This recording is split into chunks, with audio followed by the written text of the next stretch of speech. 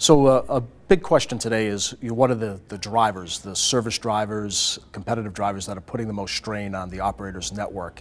And really, it's all about bandwidth. If you had to sum it all up, it really is the fact that you're seeing a doubling of the bandwidth required to stream to the home about every 9 to 12 months.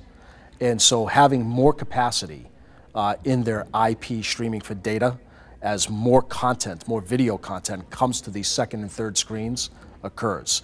So again, that ability for us to be able to provide solutions that allow much more bandwidth in a reduced amount of spectrum to deliver the content to all of those devices is where we're focused, and that is the biggest challenge for the operators today.